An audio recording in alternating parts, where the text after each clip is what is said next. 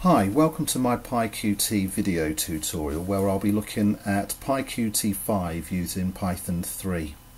I'm going to try to do for Python what Void Realms has done for C++. I used his YouTube channel to learn how to use Qt Creator, and I thought it was fantastic and felt that we needed something as well. I'm not going to tell you how to install PyQt or Python 3. I've put a link to the tutorials points website, which you can see on the screen at the moment, in the description below, and you can click on there and it tells you exactly what to do. But there are loads of these on the internet. I didn't think it was necessary to do it again. Also, within every video I will be putting the code that I use, a link to the code that I use in the description below as well, so that if you do try doing it yourself and it doesn't work, you can actually try it with the code that I've actually used to see if that works, in case you've made a typo. I will aim to make all the videos quite short and to really be looking at one point only. Of course there will be exceptions, but they will be exceptions. I hope to make it so that I can keep your concentration for the whole length of the video and that you do find them helpful.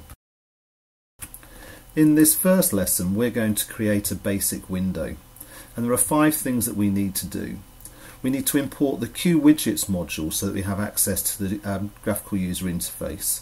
We then need to create an application object so that we've got access to the event loop. We then need to create a QWidget because we're going to use that as our top level window. We then need to show the window, and then we need to start that event loop by using the app.exec function. Now we're going to put all of that in a function which we will then call to start our window running.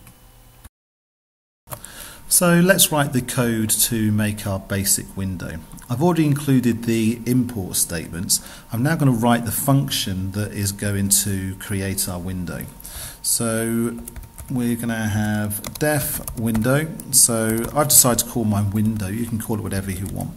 The first thing I'm going to do is to create an application object, which is effectively going to give us our event loop. So that's going to be QWidgets .q application, and then we give it the system variables.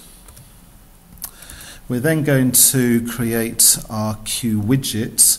Now that is a top level window, and it's got everything that we want. In later videos we'll actually use some other window in type objects, and then we're going to show our window because we've really done most of the work already, and then we're going to start our event loop, because if we don't do this, then what's going to happen is the program will run straight through because it won't keep running back on itself.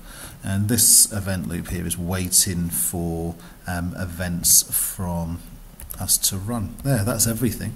And then all we've got to do now is call that function to run the window. So let's just see what happens when I run that. Run, and there's our window. So you might notice that it's got the title helloworld.py because that's the name of my file name. I can resize the window as normal, that comes for free, and I can close the window as normal. If I want to give the window a title, I'm just going to go, after creating the window, w.set window title, and I can call it whatever I want. So I'm going to call this PyQt5 Lesson 1. Let's run that, and there we go. It's just the same, apart from it's now got a title that we set. I hope you found the video helpful. You will find a link to the code that I used in the link below. Stay in infield with Winfield.